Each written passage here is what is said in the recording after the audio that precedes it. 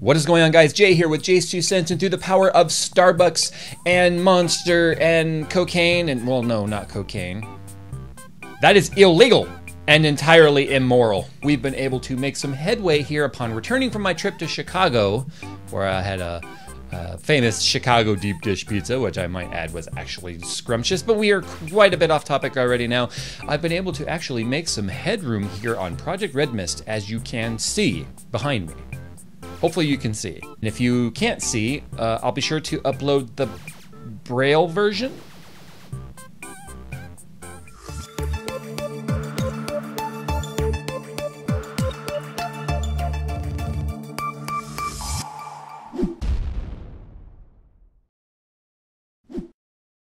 Well, you know, guys, Project Red Mist is kind of a love-hate relationship. I love working with this kind of hardware. I hate the fact that it takes up so much room here in my office and part storage in the other room. And when I start working on this, just the massive mess it makes in this place, so it gets a little bit frustrating. So that means it's time to get this project zipped up and the hell on out of here, because I have some other stuff I need to work on, like, for instance, getting rid of my 900D and hopefully getting a nice case to put my stuff in. But anyway, ow, I just kicked the table. Yeah, so here it is. As you can see from the last update, which you guys kind of dubbed Project Red Mist Part 2.5, which I guess is pretty much fair. I mean, it only had the acrylic tubing here put in, really, which wasn't much of an update. But I wanted to give you guys something before I left to Chicago. So here we are, Part 4. And I've got actually quite a bit done here, but we still have a lot to go.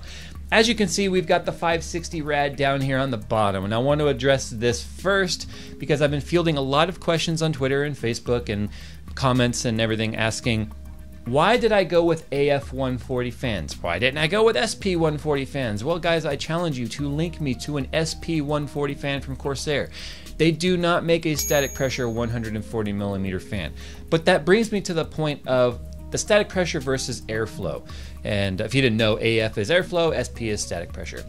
These radiators that I'm using, these Alpha Cool Nexos radiators, are 8 fins per inch, 8 FPI. There's not a lot of resistance in there whatsoever. So the AF fans are gonna have no problem pushing air through this radiator whatsoever. Up here on the top though, in the 480, I do have SP120, simply because it's available, why not?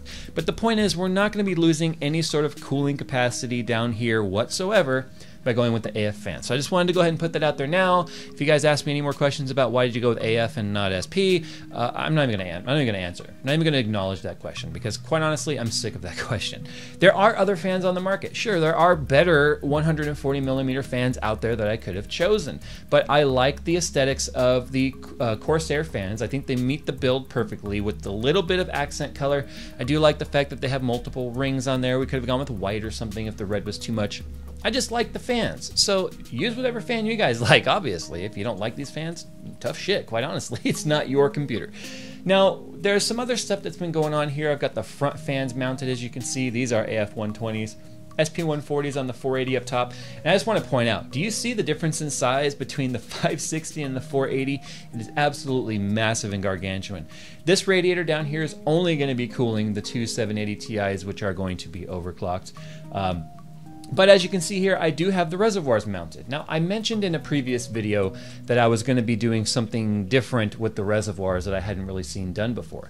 And what I did was I did an acrylic mounting plate here, if you will, and then they've got about 1.5 inch nylon spacers in the back that it's mounted off of the back wall, and you guys can see that through some of the glamour shots here. And why did I do that? Well, I'm going to be putting LED lighting behind that is going to illuminate behind this panel, which is going to give it the effect of kind of floating.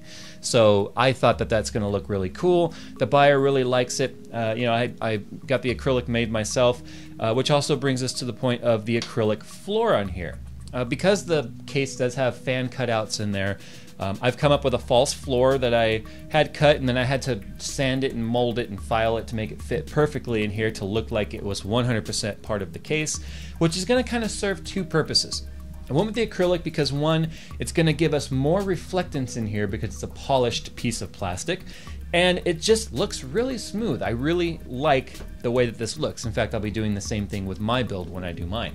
So We are going to have white LED strip along the bottom, white LED strip along the top, and we're going to have some white and red LEDs placed in here that are going to give nice accents where we want to focus on the red. I didn't want to go too red. I didn't want to do red LED fans. I didn't want red bling everywhere because too much lighting is actually worse looking than not enough, if you want my opinion on the matter. So that'll come together a little bit better. The reservoirs, as we've talked about, they are going to come down in through the acrylic down into the bottom with some adapters that are going to be going right here. Same thing with the graphics cards. These are called video cards. I kind of forgot for a second there. Every now and then I forget my name and stuff. So, what was that? I got the power supply mounted in the back. I've got the hard drives mounted in the back.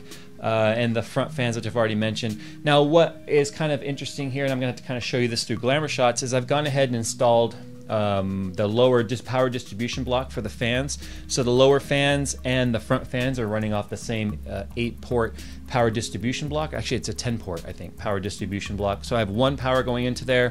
Going to be using voltage reducers on these to slow down the speed of the fans. That way we don't need to worry about the extra clutter of a fan controller or anything like that. Slow speed is going to be more than enough to keep these beasts cool.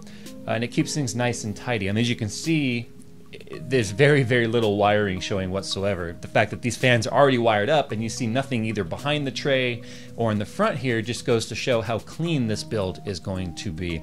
I've got the drain port installed on the bottom, and it's got a T block on there, which is where the rest of the coolant's going to go through. And pretty much that's all we've got done so far here. I mean, I would have liked to have gotten more done, but I just got the other parts I needed to get the rest of the tubing done. Like I said, we were going with PETG tubing rather than acrylic, so I had to get that in before I could really go any farther.